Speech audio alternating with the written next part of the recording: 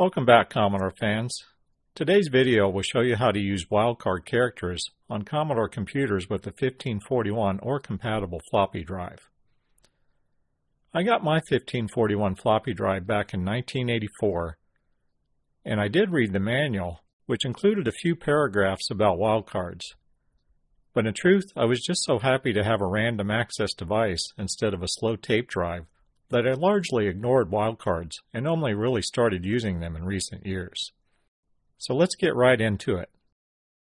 There are two wildcard characters you can use with the 1541 or compatible disk drive.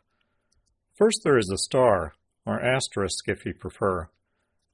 Please note, for the rest of this video, I'm going to be using the word star to describe the asterisk character, because in the context of computers, this is what it's most often called. With that said, the star is a wildcard character that is used to denote any string of characters. And second is the question mark, which denotes any single character. Let's start with something familiar. Everyone should know the command load *8 and load *8, 1. These commands will load the first program on a disk and is used to load most commercial software. This command is so common that pretty much all of the FastLoader cartridges have a built-in shortcut for it. Besides using a star to load the first program on the disk, you can also use it in directory listings to only display files that match the pattern. Let's start with a typical directory listing command. Load $8. This will load the entire directory, and it will overwrite any basic program already in memory. So be sure you have your work saved before issuing the command. When loaded, you list it to see the files. As you can see, there are quite a few files on this disk, and it scrolls off the top of the screen. So I have to either slow it down with the control key or press the stop key when I see what I'm looking for. Now let's say I want to see only programs that start with the letter R. I would construct my load command like this. Load $, the letter R, *8.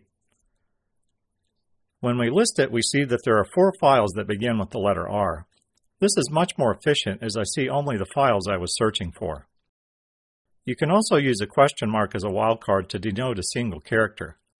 So let's construct a load command where the second letter of the file must be the letter E.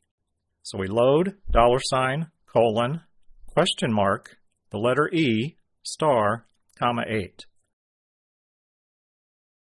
And listing it, we see that there are 5 files that have the letter E as the second character. Between the star and question mark wildcard characters, you can construct a list command to filter the directory to your advantage. So that's how it works in BASIC. Next, let's try the original Wedge program by going all the way back to the original 1541 test demo disk.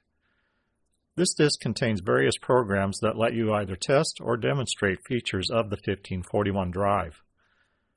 We're going to use the C64 Wedge program. So let's load it and list it to see what's going on.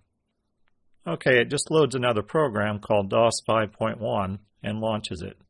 Nothing to really see, so let's go ahead and run it. First, we see the copyright notice.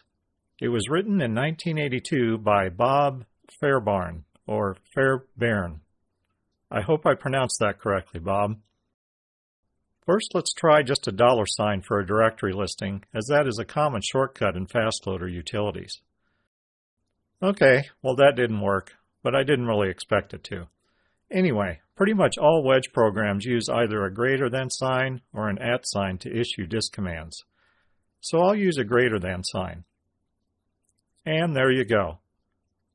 Next, let's use a star to find all programs that start with the letter H. Awesome. Now we'll add a question mark to see all files where the second letter of the file name is an O. Great.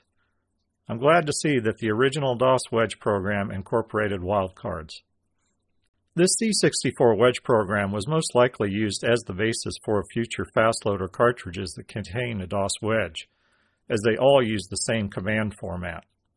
The only real problem with this Wedge program is that you have to load it from disk to use it, instead of having it always available as you do with a cartridge-based utility.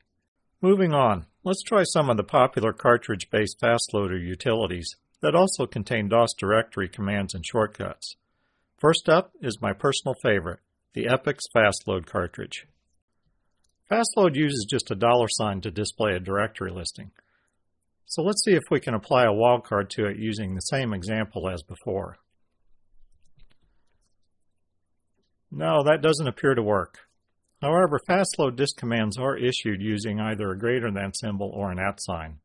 So let's try an @ sign.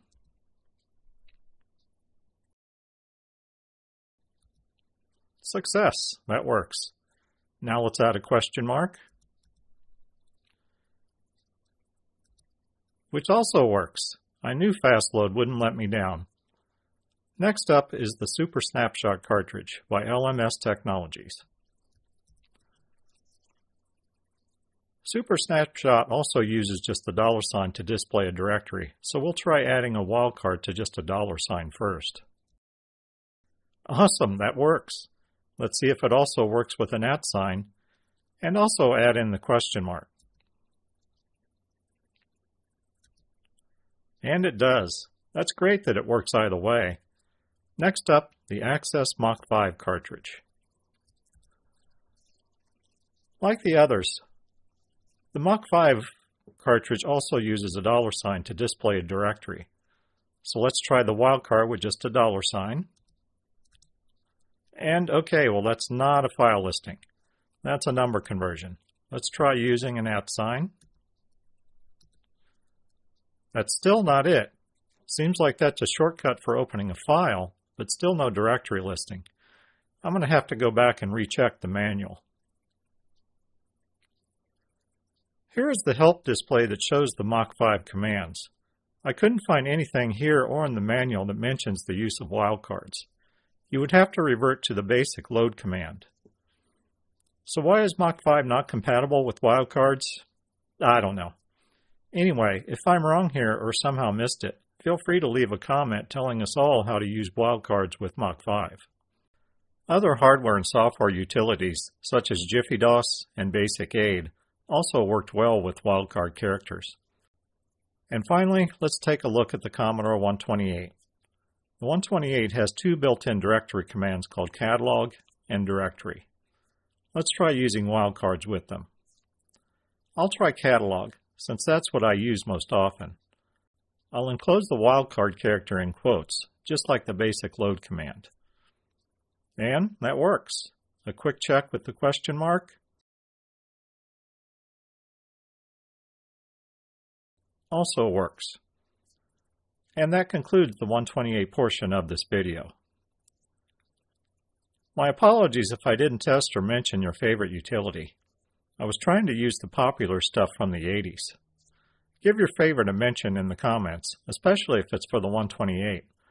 I'm always interested in seeing cool stuff for Commodore computers. Well, that's all for today. Thanks for watching, and be careful out there.